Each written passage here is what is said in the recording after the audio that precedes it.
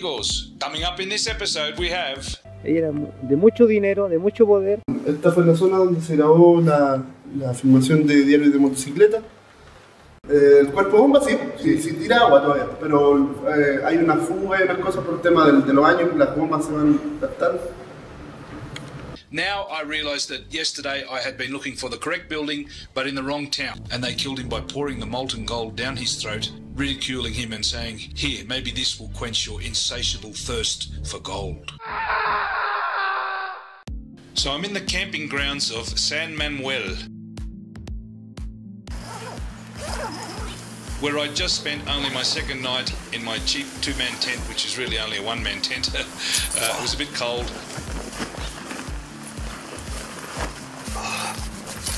But anyway, set off early in the morning. I had quite a few kilometres of dirt road ahead of me before I rejoined the Panamericana. It was a bit bumpy, but it wasn't too bad. And I couldn't really get lost because it was the way I came last night.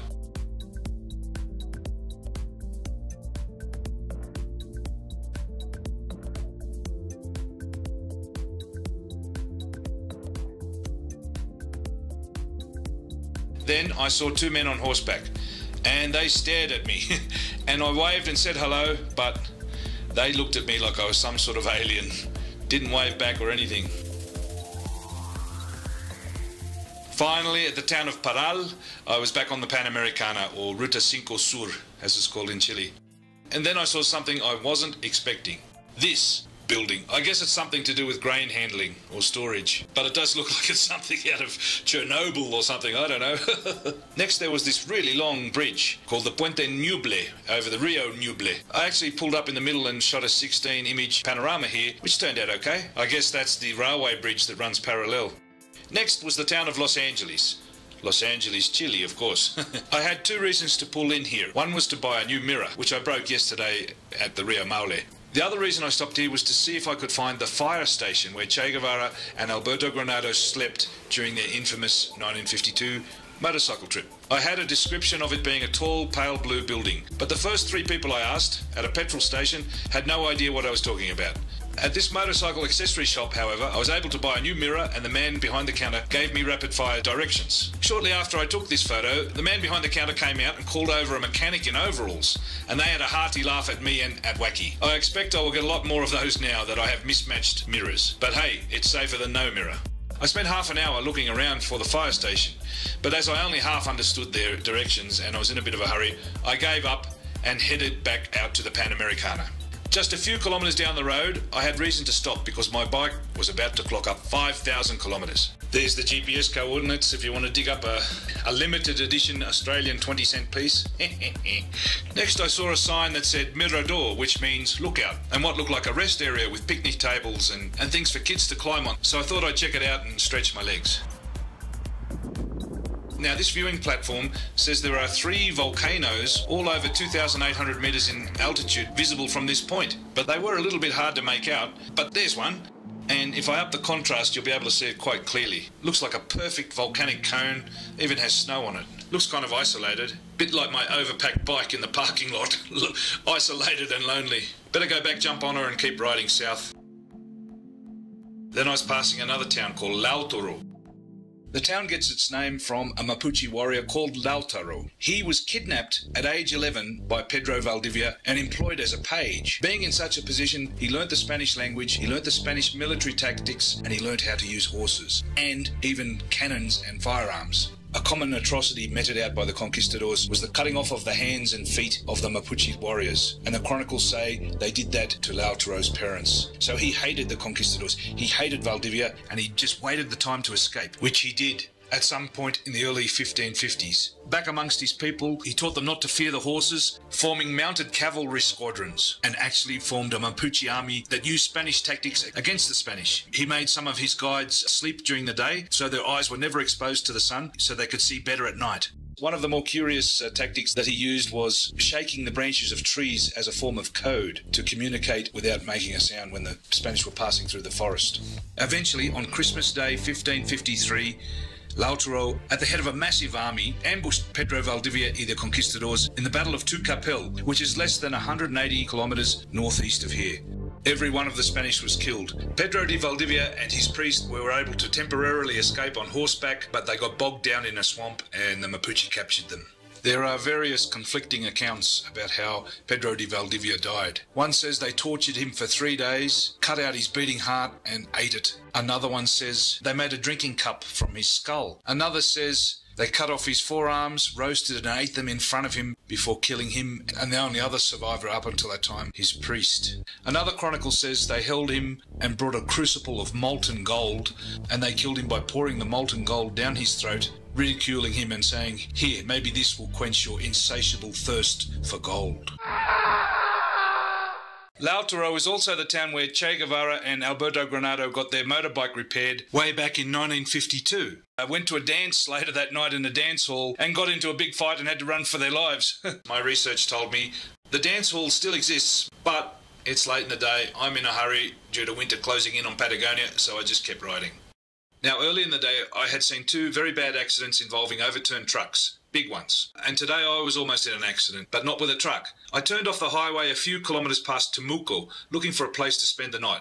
On one of these side roads, I passed a parked lorry. From nowhere, a soccer ball came bouncing out across the road, a teenager chasing after it. For the first time in 5,000 kilometres, I had to hit the brakes hard. I missed him by about a foot, but he had a smile on his face and he didn't even look up at me, even though I squealed the brakes. He picked up the ball and ran back to his game.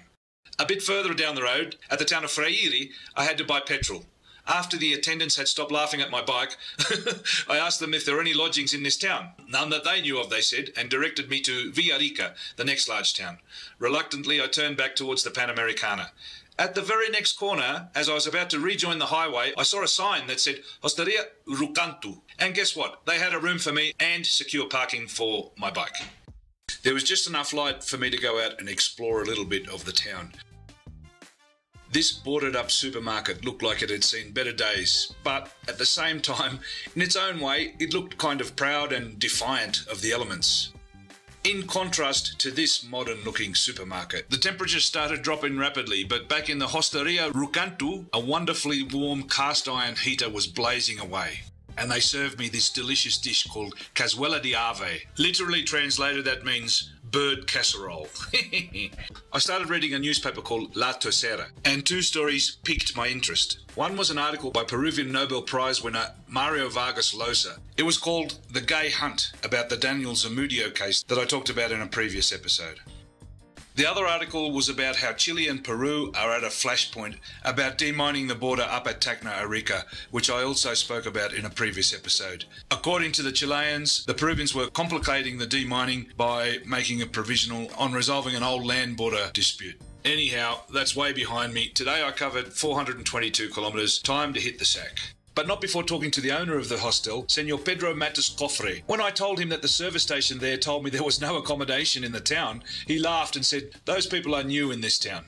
When I told him I rode around Los Angeles and had skipped Lautaro, missing the opportunity to see the buildings linked to Che Guevara, Pedro just happened to mention that he had a load of actors booked in his hotel a while back who were employed on the film The Motorcycle Diaries. None of them were the stars, obviously. Many were local residents, and 1 or 2 of them were good friends of his. Sensing my interest, he promised to show me something interesting tomorrow that would make up for my previous Che lacunas, and that he did. Breakfast table was pre-set for an early rise, and the blazing wood stove ensured the entire dining room was warmed up. A good thing, as it looked very cold and foggy outside. Pedro took me to this blue building, dated 1940. It's the Cuartel de Bomberos, or the fire station. Inside, Pablo introduced me to his friend Javier, a fireman who was here many years ago when this building had its 15 minutes of fame. Bueno, esta fue la zona donde se grabó la filmación de Diario de Motocicleta. En esta zona fue donde el personaje bajaron después de un altercado que tuvieron acá en este salón. Esto representó lo que era la municipalidad antigua en esta zona, ¿ya? Aquí tuvo el altercado arriba, bajaron y se fueron por todo este sector hasta la esquina. Gael García. Gael García Bernal. Bueno, más que nada, aquí en esta zona se grabó alrededor de 40 veces solo la escena donde salían arrancando después de la discusión que tuvieron acá arriba.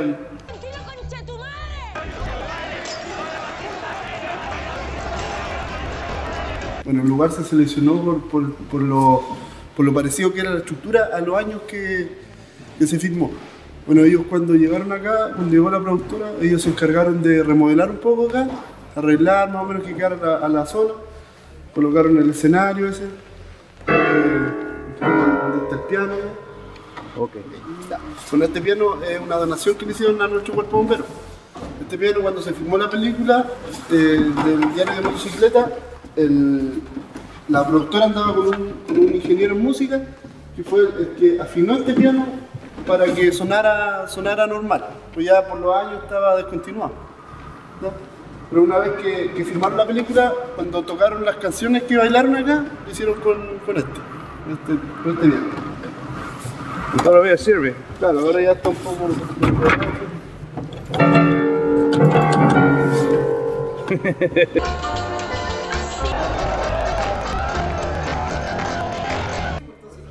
So here the dance scene was filmed, in one of my favourite films of all time. ¿Y los bomberos no trabajaban este día? ¿O? No, o sea, igual habían algunos bomberos que participaron de la filmación, pero haciendo otras cosas. Había unos que estaban preocupados del tema del vestuario, otros del tema de la iluminación, de la logística, nada más eso. But downstairs there was another surprise. I don't know what make it was, but it had wooden floorboards. ¿Y qué fue eso? Bueno, este camión de bomberos es de la época de la película. Este camión fue destinado a la ciudad de Lautaro. Y allá, en el cuartel de bomberos de esa ciudad, se firmó con el camión del cuerpo bombero de Freire.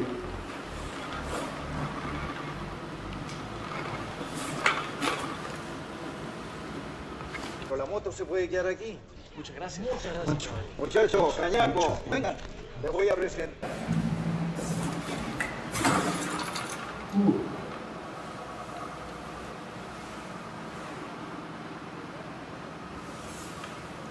Bueno, gracias. Pues.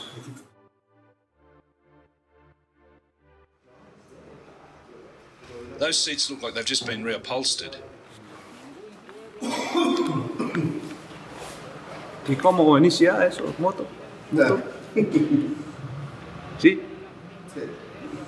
Bueno, este carro bomba, en esos años se echaba a andar con manivela. Una manivela que se conectaba en la parte de adelante y el motor automáticamente andaba. Era un poco pesado para echar a andar, pero funcionaba. ¿Y todavía está en servicio? Ahora el tema de la manilla lo dejamos a un lado, le cambiamos unas piezas y funciona con arranque. Pero para poner agua en fuego, ¿sirve todavía? El cuerpo bomba sí tira agua todavía, pero hay una fuga y unas cosas por el tema de los años, las bombas se van gastando. Now I realise that yesterday I had been looking for the correct building, but in the wrong town. Now, look at that date, 1940, and look at the placement of the windows. The exterior of this building, as well as the interior, was cast as the Lautaro Town Hall.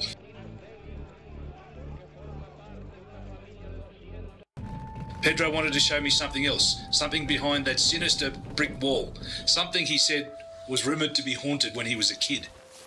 And this place did come as a complete surprise.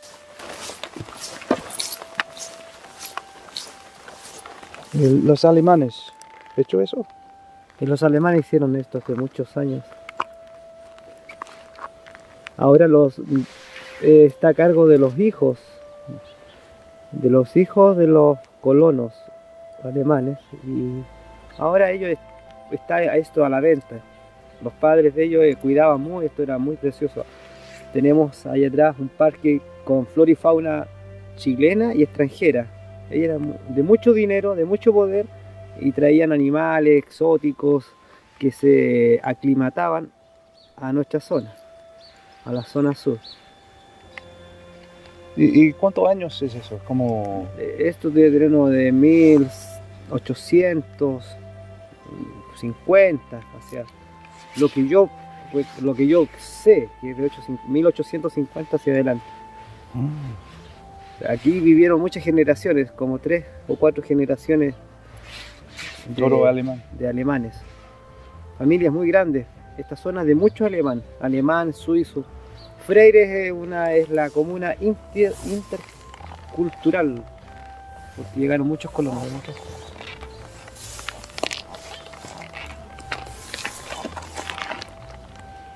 Next, Pablo showed me around this old railway station. He said the roof was clad in copper sheeting, but it was hard to tell in the fog. This warehouse must date back a very long time. The sign says it was used to store salitre, saltpeter, and that industry collapsed just before World War II. Pedro had one more surprise in store in the town plaza. That is the Leaning Tower of Freire. He said this rotunda started tilting after it was built on the grounds of a former sawmill. The builders apparently built half of it on solid ground, the other half was sawdust, and it started sinking.